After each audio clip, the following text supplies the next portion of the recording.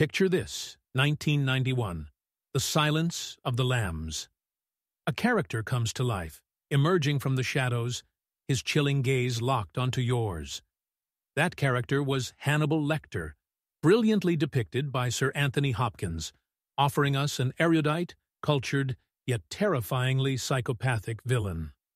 In a role that lasted just over 16 minutes on screen, Hopkins unnerved the world, altering perception of the classic cinematic villain forever. Hopkins, a stalwart in his craft, has breathed life into multifaceted villains, demonstrating that there's more to them than generic, sinister undertones.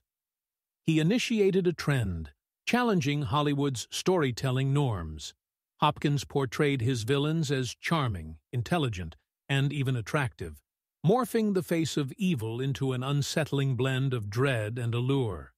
With one piercing gaze or a nonchalant shrug, he instilled fear and captivated audiences, proving that villainy is multidimensional and oh so intriguing.